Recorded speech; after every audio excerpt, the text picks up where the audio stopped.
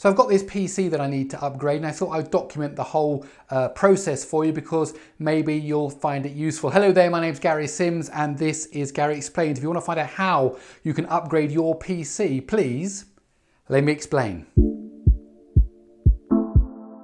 Okay, now I've got a whole video on the different components that you find inside of a PC, which I'll link to in the description below. Roughly, you're talking about a motherboard and a CPU, and then some memory, some storage, a video card of some kind, and of course a case and a power supply.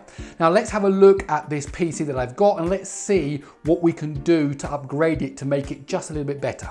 Okay, let's look at the PC as it stands. We've got a fairly good power supply. It's a 500 watt unit and it's also got all the right connectors on it that we need, so we'll leave that alone. Here we've got an AMD Ryzen 5 1600 CPU, so we're going to leave that alone, and we're also going to leave alone the motherboard that comes with it. However, there are 4 gigs of memory here and yet we've got 4 slots, so at least we're going to upgrade that to 16 gigs. 32 would have been nice, but our budget means we're going to stay at 16 gigabytes. And we've also got a fairly old and generic video card here, so we're going to upgrade that.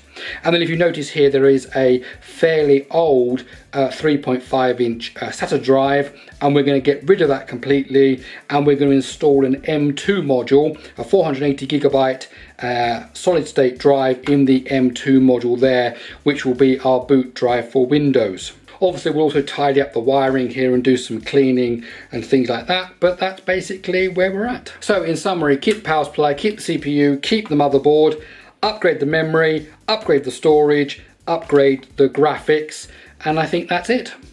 Now there's a budget attached to this upgrade, so I've made some decisions about what I'm going to leave and what I'm going to upgrade. So I'm leaving the CPU and the motherboard. If this was a new build, then maybe we'd do things differently, but here we're going to leave the CPU and the motherboard and we're going to concentrate on the storage and on the system RAM. And then to stay within budget, the graphics card that I've chosen is not a brand new one, it's actually a second-hand one, but it's much better than the one that was already in the system. So at least we're giving the graphics an uplift, maybe not to the best, but certainly to something that will be usable for gaming and for video editing.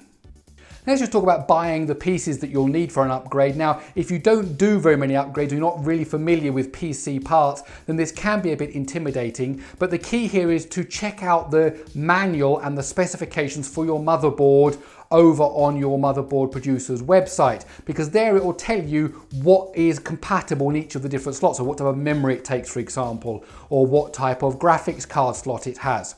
Now, in some of the websites, they'll even list what devices they've actually tested, what memory modules they've actually tested. So if you really are unsure, you can actually pick one from their list. But in general, if you stay within the specification, for example, this motherboard uses DDR4 RAM, so obviously I'm not going to put in DDR3 RAM, I have to put in DDR4 RAM.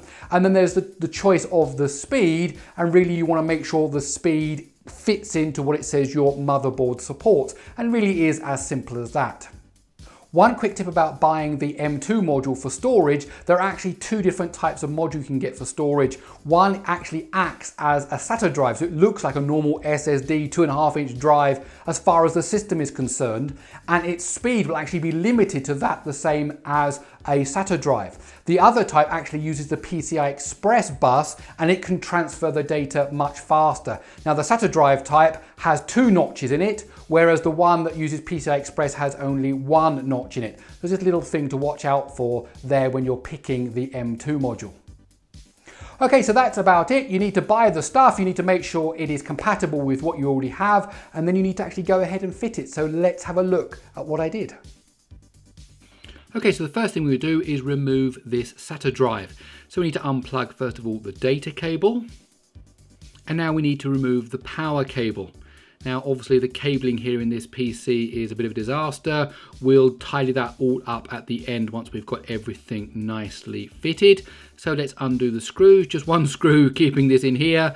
That's pretty easy. We'll just take that out, and out should come the drive, just avoiding all the bits and pieces.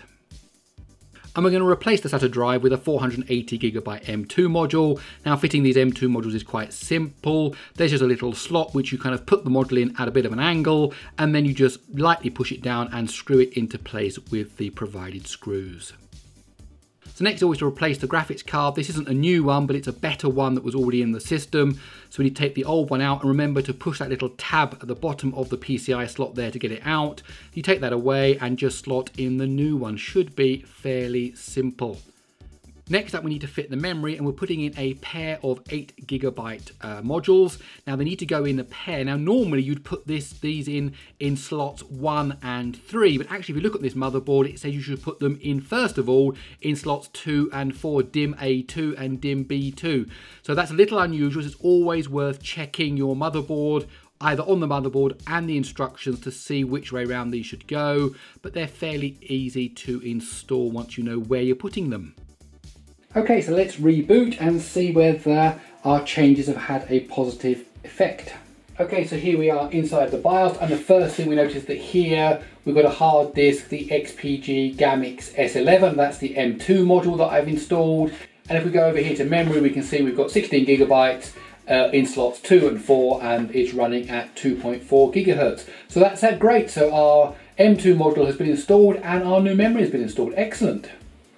Now obviously after that I needed to do some cleaning because the case was quite dirty, and I did need to sort out all those cables. Now for cable management, of course, you can use zip ties, but I like to use these Velcro ones that stick together because you're actually able to reuse them, which means you can use as many as you like, really tidy up those cables, get that routing nice, and then if you need to move something, if you're not happy with how something is, of course they just undo and you can redo them and put them back in again. You buy these in about packs of 100, I think, of that. That's my personal preference, because zip ties work just as well. And then the final step, of course, was to install the operating system and the drivers and get the system back up and running, which I did do, and it was absolutely fine. I'm not going to show you how to do an operating system install today. That's for maybe a different video.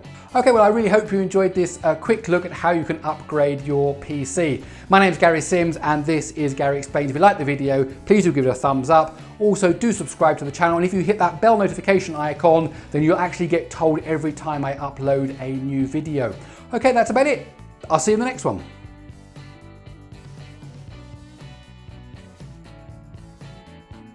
But personally, I prefer to use these Velcro ones that stick together.